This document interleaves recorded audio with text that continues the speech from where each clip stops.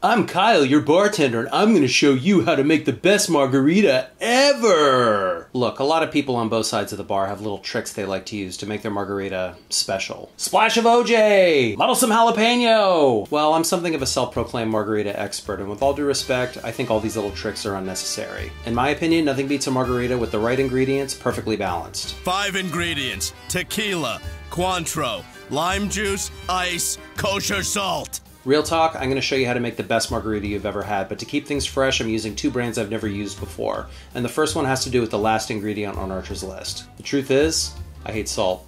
I mean, of course I love it, but I've never liked salt on my margaritas. I know I'm not making any friends here, but I always thought it just gets in the way, which is why my curiosity was piqued when the good people at Halo del Santo reached out to me. Halo del Santo is a company out of Fort Worth that makes boutique rimming salt. The closest thing I can compare it to is tahine, and frankly I've never liked tahine. I think it's boring and lacks depth. But this stuff is different. It's complex, has a nice citrus note thanks to the addition of lime, and has just the right amount of kick.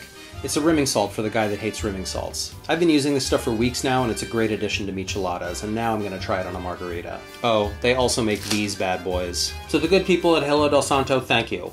I love making new friends, and this stuff will now be a fixture in my home. Also, the screw top is clutch. The other new brand I'm using today is El Sativo, and even though it's been on the market less than a year, I have had it, but I've never made a margarita with it. Now before I taste this, I need to talk horticulture for a second. Tequila is made from agave, and there are organic compounds that occur naturally in agave called terpenes, and these terpenes have particular health benefits. In the case of agave, they are mood lifting and energy boosting. These are typically stripped out during distillation, but El Sativo uses a proprietary distillation process that maintains the benefits of these terpenes. And before anybody asks, no, I'm not saying drinking this is good for you. You know, moderation and all. But if you're shelling out for the good stuff, you might as well get the one with the health benefits. Just saying. Okay, enough, let's try it. That's lovely. Slight floral notes, aloe vera.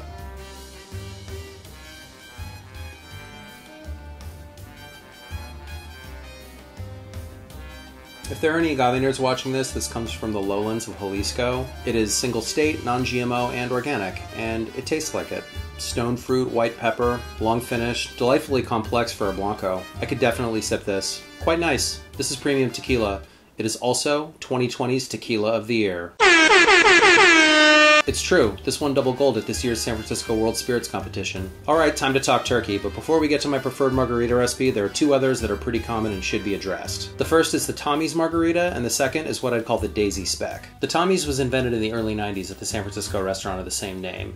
It's a normal marg, except it swaps triple sec for agave nectar. A lot of bars make margaritas like this, including my bar, and if you've never had a margarita without triple sec, you owe it to yourself to try one. It's beautiful in its simplicity. I'll put the recipe in the description. Second, the Daisy spec. The Daisy is a drink that I think goes back to the 1860s. That's 1.5 ounce spirit, 1 ounce orange liqueur of some kind, and a ½ ounce citrus. The sidecar is probably the most well-known example, but there are others. Some bars make margaritas according to this spec, but the result is too sweet, which is why a lot of places will up the lime to 3/4 or even a full ounce. But even when balanced, margaritas made in this template lack the nuance of the drink I'm about to give you. With all of that out of the way, let's do this. Admittedly, there is a lot to consider. Cointreau or triple sec, agave nectar, no agave nectar. My pal Archer doesn't mention agave nectar, but I'm using it anyway. He could kick my ass in real life, but he's not a bartender and I am, so I'm pulling rank here.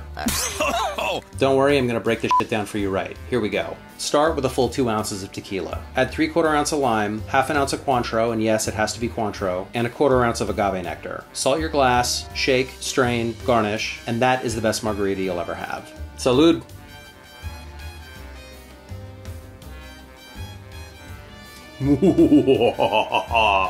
Yeah, it's the best margarita on earth. Tart, but not too tart. The orange is just peeking through. But like any good margarita, the tequila is the star of the show. El Sativo and Halo del Santo are both solid brands. If you want to check them out, and I recommend you do, there's information about each in the description. If you liked it, hit like, consider subscribing if you haven't already, and if there's something you think I should try, let me know in the comments. Stay safe, follow the advice of professionals, and I'll see you soon.